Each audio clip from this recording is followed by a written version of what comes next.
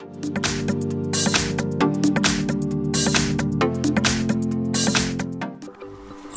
and my name is ULEFONE Armor X5, and today I'll show you how to enable the screen recording option.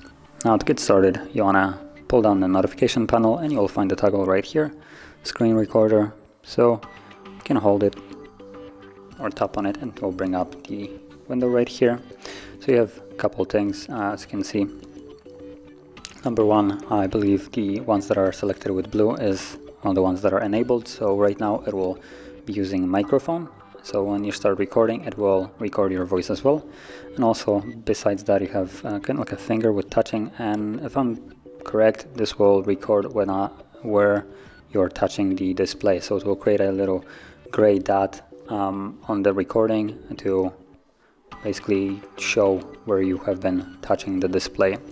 So I can check this on so you can get a look at it, and from there you can simply tap on the play. It will start recording, and you can see it's already visible. It's kind of like a dot following my finger. It's going to be way easier to see it in the recording, but whatever you do now is being recorded.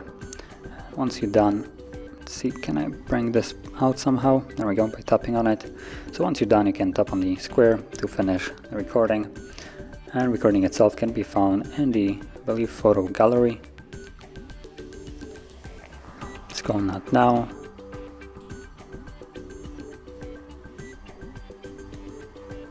Oh, there it is. So those are the recordings right here.